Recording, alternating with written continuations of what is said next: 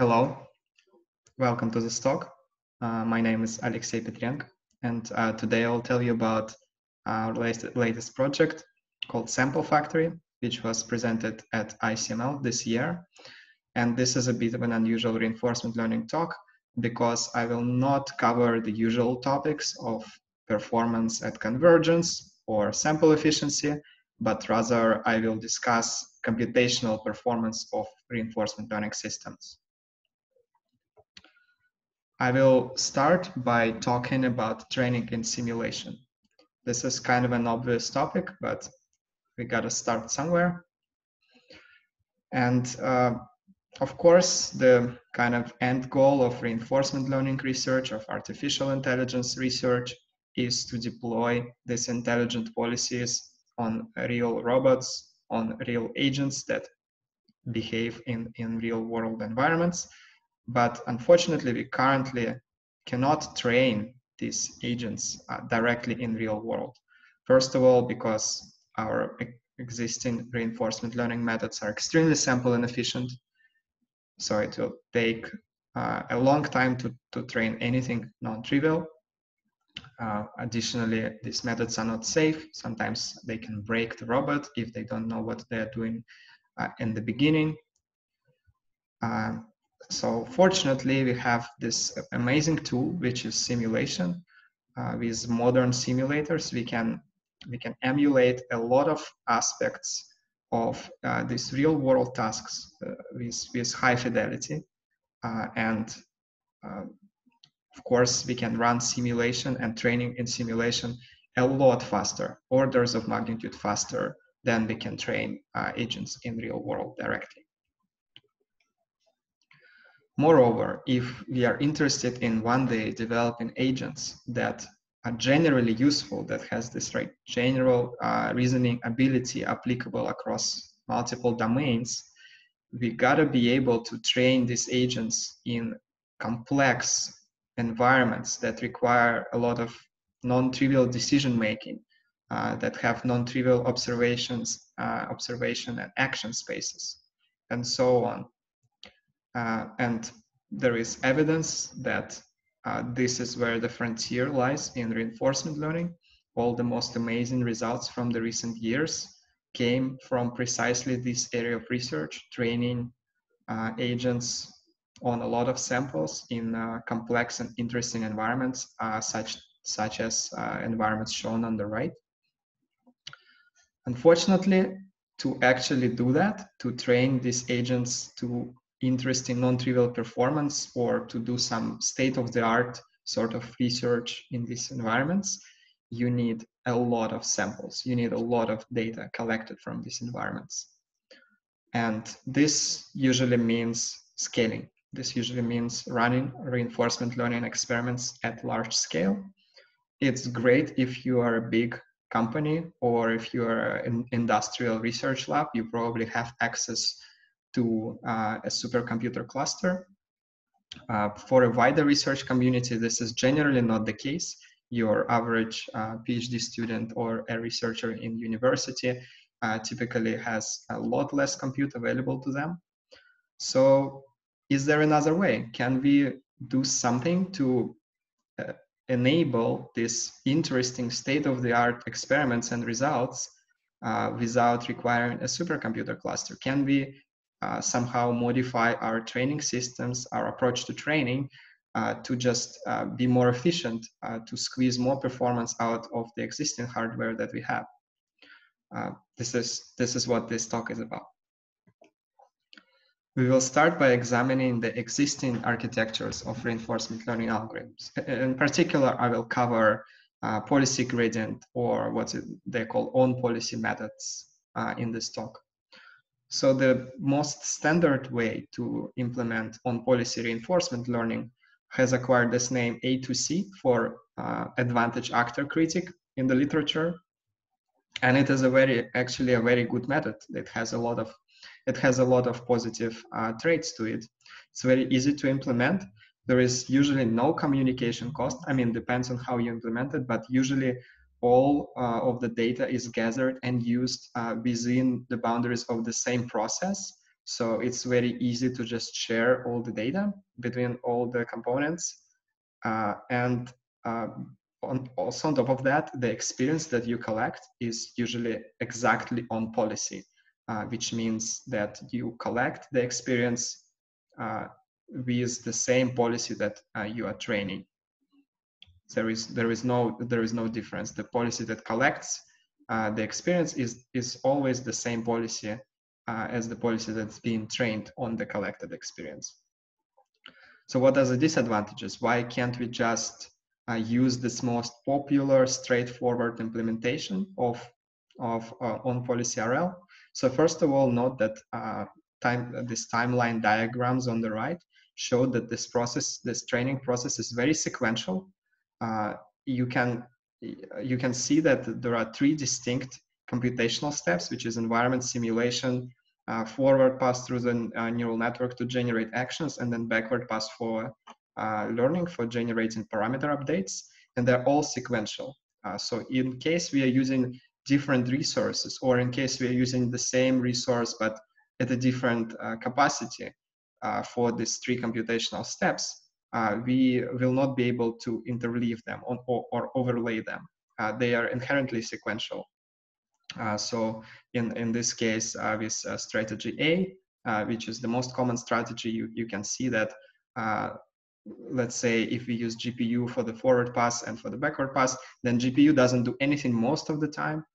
Then again, if the simulation step is not exactly uniform, then even most of the CPU cores, I mean, of course, if we do simulation on CPU, don't do anything most of the time. So of course, this is very inefficient.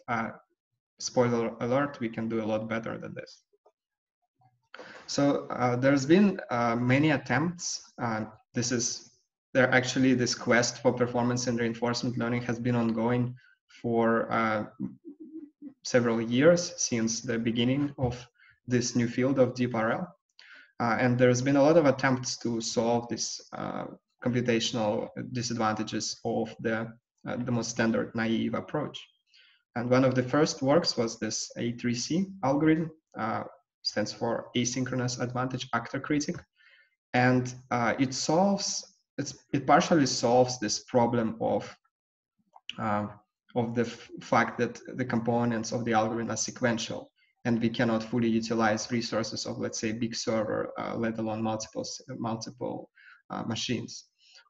So what we are doing is we are creating these actor processes, and each process has its own instance of the simulator, its own instance of a neural network that we generate actions with, and its own learner. So essentially, this little actor here encompasses the entire A to C, and then it generates its own experience, it generates its own actions, and it trains on its own experience, and then updates its local parameters, or as a sense, the parameter updates to the central parameter server, and this algorithm proceeds in this fashion. So it's great because now we can scale these algorithms really well. We can basically spawn as many processes as we have available resources, whatever they are, CPU cores most of the time in this case. But there are a lot of disadvantages to doing this as well. So first of all, we gain a lot of performance in any sort of machine learning from batching, from doing operations on tensors in big batches, be it inference or learning. And because we want to have this many of these actor processes, we cannot have large batches here. So the batches for backpropagation and for inference are very small, and we lose a lot of performance here. And also, we introduce a lot of communication overhead. Now we have to send these parameters back and forth to the parameter server. This doesn't scale well to big models. I mean, obviously, as your parameter vector grows, it can be tens of megabytes, hundreds of megabytes. It gets really difficult to send this back and forth, especially if you have many processes, especially if it's across network. And it also, learning can be very unstable. It's a lot of, there's been a lot of feedback about A3C in particular, how difficult it is to train. The problem is that the policy network that you have on the actors is not the same one as in the master parameter server. So when you generate the gradients for the version of the policy that collected the experience, we call it the behavioral policy. By that time, several parameter updates may have arrived on the parameter server from other actors, and the gradients do not apply. The gradients were not calculated for the version on the parameter server. And the more kind of lag you have, the worse it is. So it becomes very tricky to balance this training algorithm and tune the hyperparameters such that it can attain high performance and learn in a stable way. The next big step in developing these architectures was this work on family of algorithms called Impala. This, I think, stands for Importance Weighted Actor Learner Architectures. So from the computational point of view, these people recognized this like sequential nature of these training systems, and they tried to decouple at least some components into different processes to take advantage of batching and take advantage of parallelism of modern computers. So you still have a lot of actor processes, and each one of them has the instance of the simulator, and each one of them has the instance of the neural networks that generates the actions. But the learner now is a different process. As you can see, the backpropagation step on the learner here is done in big batches, and it's done in a centralized way. And instead of sending the parameters around like in a previous architecture, instead you're collecting this experience trajectories on actors, and then you send them to the learner. And learner calculates the parameters in a centralized way. Whether this is more efficient in terms of communication than sending parameters depends on the particular task, depends on the particular environment and the particular architecture of the neural network. But the main thing here is the decoupling of learning and experience collection. So you can do both at the same time.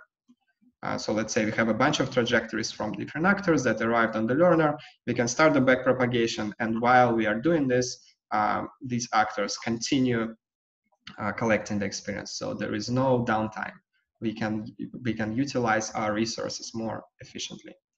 But of course, this is still not optimal. As you can see, a lot of workloads here are still sequential. So on the actors, we are either collecting environment, we are either calculating the environment step or the forward pass, and also on the actors, the batch sizes are really small generally, although there is a version of this algorithm with centralized inference as well.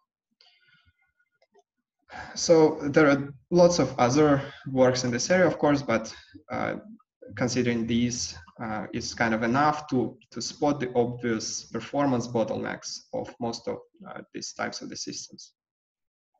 So first performance bottleneck, as I mentioned, since we have three different main workloads in RL, which is simulation, inference, and backpropagation, and the overall performance of the system will of course depend on the slowest one of these processes.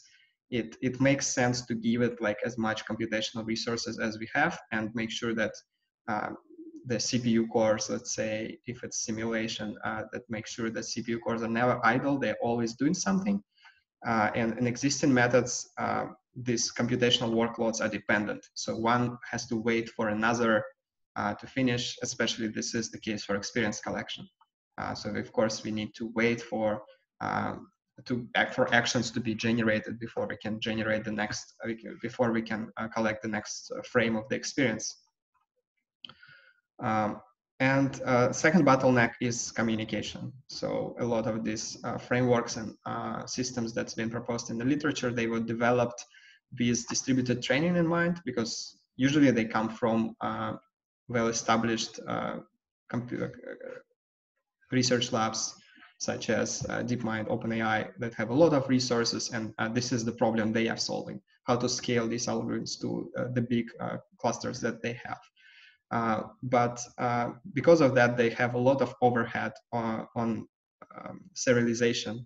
So let's say if you have multiple components, like in Impala, and you need to communicate these experience trajectories back and forth, you need to serialize them, deserialize them. And this is a lot of work that is not spent on actually doing the thing that we care about. So what can we do about it? We can develop a new algorithm that tries to work around these issues. We call it the SampleFactory, or rather SampleFactory is the name of the training system. In this particular publication, we implemented an asynchronous version of PPO with this system, although it can be used for other on-policy algorithms as well. And so from the architecture point of view, to address this issue, we have three distinct types of components. Each one is associated with the particular type of computational workload. So for the environment simulation, we have a distinct dedicated component, family of components called rollout workers. We have policy workers that do the inference, and we have dedicated learners that just does the learning. So as you can see, we had this goal, we had this idea that we need to decouple these computational workloads, and this is achieved by splitting each one of them into several components. But I mean, from just this picture of the architecture, it's not clear how this solves any problems. Like, for example, it seems like the experience collection is still completely sequential, right? So you need to generate the actions before you can feed these actions to the simulator and generate the next observation. So to optimize this, we came up with this thing called double buffered sampling. So basically, this allows us to overlay these two processes in time. So this timeline diagram shows how this works. So in blue, we show the rollout worker step. This is typically something executed on a CPU. Let's say you have your Atari environment or whatever, and you use CPU for simulation. This is the normal process. So your CPU waits and it's idle for the duration that it takes for inference to generate the next action, etc., etc. So what we propose is to have two sets of environments instead. And while we are generating actions for the second sets of these environments, we can already generate actions for the first set of environments. And by the time the second set of environments finish their simulation, we already have the actions to continue the simulation of the first part of the set of environments. The way it's implemented in SampleFactory is on every CPU core, we host an even number, more than 2 of simulators, and the first half of these simulators is being simulated first. Then we send all these observations to the inference worker, and while it's generating the action for the next step of the simulation, we simulate the second half of these simulators. This is a very basic idea, comes from computer graphics. You have like this double buffered rendering. It's basically the same idea, to interleave displaying something on a screen, and while you're doing this, you can render the next frame. So this way, we can continuously sample the environments and do the inference and backprop in the background. And for example, if our environments are CPU bound, this will allow us to achieve 100% CPU utilization on our rollout workers, achieving maximum performance from the system. So second bottleneck in these systems is, as I mentioned, communication. And usually this comes from the need to send the information between the processes. And as I mentioned,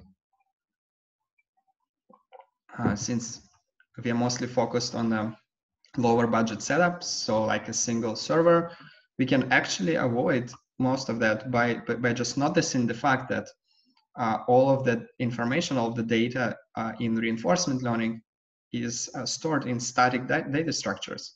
So let's say usually we don't change most of the parameters of training during training. Things like resolution of the observation, if it's an image, or length of the rollout, or the number of workers that we have, etc., etc. So we can just allocate all this shared memory and just share it between the processes. In this particular implementation, it is done using PyTorch shared tensors. And what it allows us to do is we actually never serialize any data. We just write the relevant information into a predefined location, let's say a trajectory of observations, and through this queues, we can just send the indices in the arrays that all the other processes already have. And this massively speeds up the communication because otherwise, at full throttle, this algorithm collects about 1 gigabyte of information per second, or maybe even more than that. And serializing this in any way with even the fastest serializer would kill the performance. So we just avoid doing this completely. And same is achieved for the model weights. In our system, the learner and policy workers for the same policy live on the same GPU. So they can just store the copy of their parameters in GPU memory, and they both access it. So again, there is no need to send the parameters around between processes in any way. They can access it at all times. And another thing that is great about this architecture is it's very easy to extend. So let me point out that rollout workers are completely agnostic of where the experience is coming from. So as you can see, they just consume the actions and spit out the observations. That's all there is to it.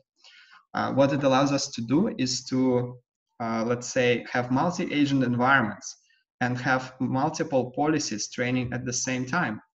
And so let's say you can have things like self-play, or you can have things like population-based training in multi-agent environments. And it's very, very easy to do with SampleFactory. So basically, on the rollout worker, we have a multi-agent environment, and some of the agents come from first policy, some of the agents are controlled by the second policy, etc., etc. And so when it's time to request the actions for the next step of simulation, the rollout workers just send this request to different queues that address different policy workers associated with different policies. The only thing that we need to change is now we have multiple learners, essentially. That's the only change in the architecture that allows things like population-based training. Okay, let me now talk about some results. So these are comparisons with existing implementations of on-policy reinforcement learning. In particular, of course, we were interested in other implementations that focused on performance. So we are, of course, not the first people who wanted to make reinforcement learning training as fast as possible. And so we compared to DeepMind implementation of Impala, the algorithm that I mentioned. We compared to the same algorithm implemented in RLlib. We compared to latest DeepMind framework called vTrace, called CDRL, called CDRL, that actually uses some of the similar ideas that we used. And the fastest implementation that was available at the time of submission is this framework called RLPython from Berkeley. Very, very good implementation. And as you can see, our algorithm outperforms all of them by a substantial amount on all of the environments that we tested. In particular, in environments like Atari or Wisdom, we are about two times faster than RLPython, than the fastest baseline we have, and several times faster, at least 4 times faster than CDRL, the latest and greatest algorithm from DeepMind.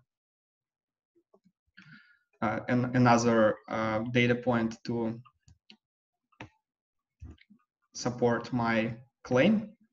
We conducted these experiments. So basically, what you want when you're trying to achieve higher computational performance in these algorithms is to not lose sample efficiency, because it's just very easy to increase batch sizes to crazy amounts and completely destroy the training performance. So of course we want to preserve the sample efficiency as a, so basically the computational performance comes for free. Your experiments are just faster. So this is a comparison of SOTA-level versus SampleFactory. On the same two environments, we basically trained them to convergence. And as you can see, this is the normal plot that displays average reward per some amount of environment frames. In this case, up to 100 million environment frames. So these algorithms, they exhibit very similar sample efficiency, I would say. But as, if you plot the actual training time in minutes on x-axis, you can see a completely different picture. So by the time the SOTA-level just starting to train, we are already converged and finished the experiment. So this is actually huge. If you're doing the reinforcement learning research, having this huge decrease in turnaround time of your experiments allows you to test ideas a lot faster, to test different reward functions a lot faster, to do larger hyperparameter sweeps, etc., etc.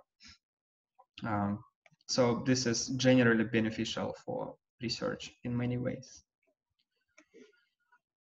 Another interesting piece of analysis that we did, it's called performance upper bound here. It's not any sort of theoretical upper bound, it's also empirical. Basically, we stripped out everything that we could from SampleFactory, such as action generation and learning, and this leaves us with pure sampler. So we are just sampling these environments, these three types of environments that we tested, using random actions, essentially. No learning, no nothing, just using all of the resources of the machine to just sample the environment, do nothing else. And we get these numbers. So on this 36 core Xeon server, we can get 180,000 frames per second on Atari, 300,000 in Doom, about 50,000 frames per second in DMLab. And so this is a theoretical maximum of performance that the training system can have. And as you can see, SampleFactory comes a lot closer to this theoretical limit in terms of training performance than any other algorithm that we tested. And very, very close actually on DMLab, because the environment simulation is heavy for DMLab. Therefore, all the other components don't have that much of an effect. But look at how far we are still to the theoretical performance in Wisdom. So maybe there is even further potential for improvement for these systems. So how do you make sense of these numbers? How fast it actually is, and what can you do with this new performance regime that we kind of unlocked? So on a 36 core, as I mentioned, we achieved something like 130, 140,000 frames per second of training in Wisdom, depending on the scenario, depending on the settings and resolution. So what does it mean? And it means that in 1 hour of, in 1 second of training, we collect and train on an hour of subjective experience. Like if a human sat down and played the game for an hour. In 1 day of training, we train on 10 years of experience, and in 1 week on about 71 years or 78 billion samples of experience per second. So what can you do if you have access to so many samples and you don't need a cluster? You can train some pretty amazing policies and set some new state-of-the-art benchmarks. So this is exactly what we did. We tested, we particularly like the Wisdom environment because it's kind of more challenging than Atari. It's 3D, it's all pixel based. So what you can see on the right is the performance of the agent playing in real time. So this is not sped up in any way. And the agent only gets the pixel observations and outputs the keystrokes, essentially, exactly how a human would play. And we set a new performance benchmarks on these environments, and this is actually pretty much superhuman performance. I myself tried to beat this agent, and I'm not the worst shooter player in the world, and I just couldn't. These agents are pretty much perfect. So this is a little bit more interesting type of environment. So we went ahead and put our agent in an actual deathmatch.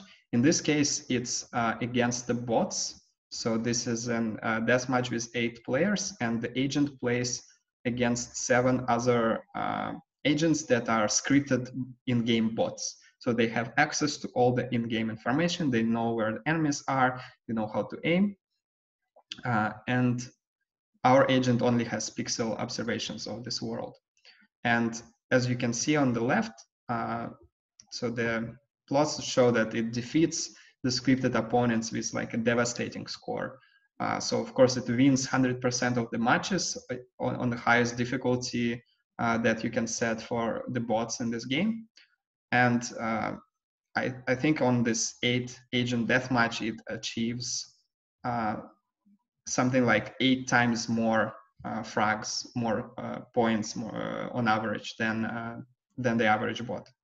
And also we did the same experiment with 1v1 scenario, so where the agent plays against a scripted, also a scripted opponent, and similar results. It achieves around like 35 points versus 5 points on average for the bot.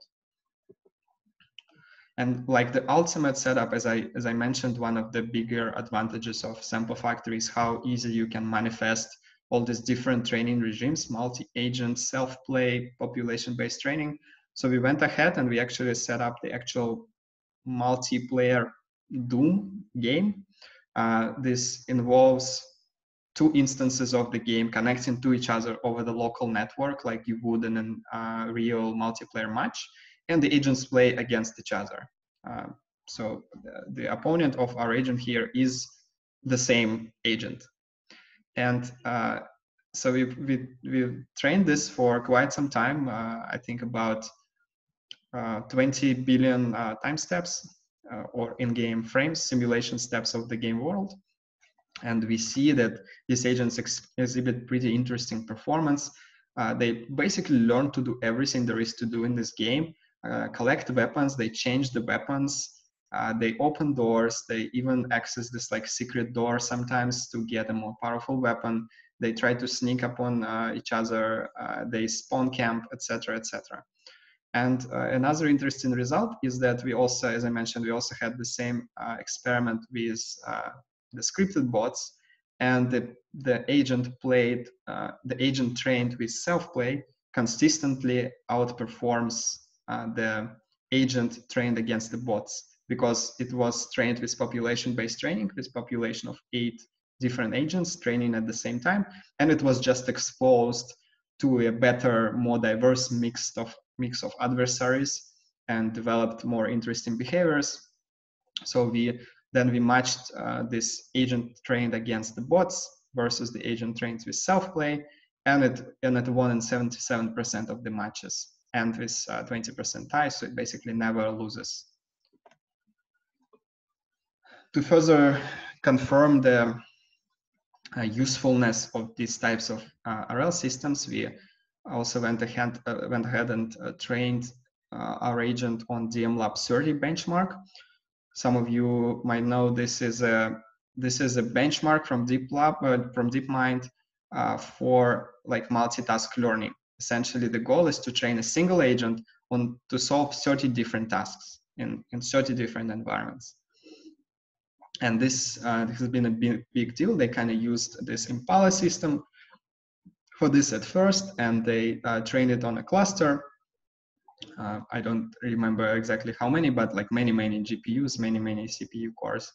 And we basically do the same thing on a single node. We trained this DMLab30 with population-based training on 10 billion time steps, population size of 4, on a single node in about 2 weeks. And we actually outperformed DeepMind result by a few percentage points. Yeah, so now you can do this crazy experiments where you can train agent to solve 30 different problems to great performance on a single node. So you don't even need the cluster. And it goes beyond that. It goes beyond this like pixel-based environments. Now my colleagues and I, we are using this algorithm, this system to train quadrotor swarms. So completely unrelated to everything you've seen before. This is not a pixel-based environment. This observations here are, of course, vectors of like positions, velocities, rotation matrices, etc. So this is a simulator with high fidelity, realistic quadrotor dynamics. And yeah, we train this like multi-agent swarms to solve some interesting problems. This is just a teaser for the future project. Okay, so my talk is pretty much over. Maybe if I have a couple more minutes, I would like to banter a little bit about the broader impact of this kind of research, why I think this is important, maybe a little bit more important than just speeding up experiments.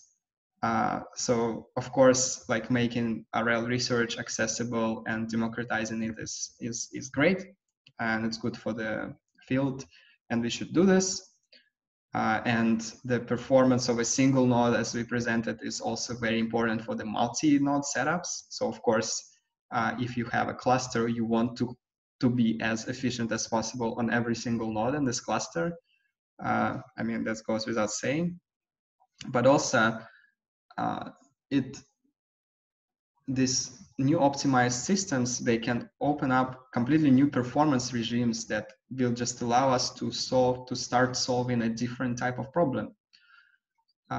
In maybe even several years ago, even training anything on, let's say, pixel-based, image-based environment like Atari to convergence was a big deal and was considered like a big undertaking. But with systems like this, on the most simple wisdom environments, we have convergence of policy in 1 minute.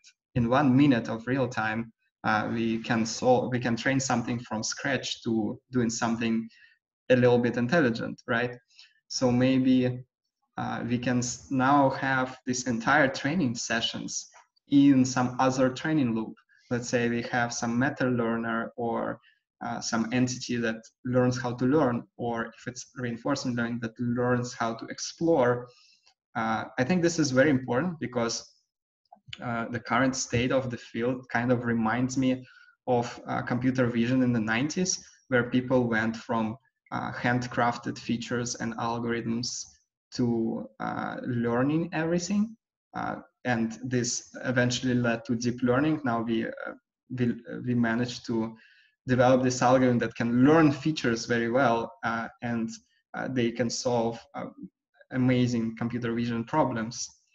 But in reinforcement learning, in learning how to act, we still rely on very, very crude, basically handcrafted, rule-based algorithms for learning and for exploration, for that matter. So we have our policy gradients, which is kind of a very simple thing if you think about it. And exploration, usually what you do is add this entropy term. This is definitely not the best we can do. If you had access to a lot of traces of different learning sessions, maybe you can learn better ways to learn or to explore. So this is just a huge speculation, but one of the things that you need to start doing this is to be able to train something very, very quickly, so you can have a single iteration of training inside another training loop. So yeah, thank you very much for inviting me to speak. Thank you very much for listening. Goodbye.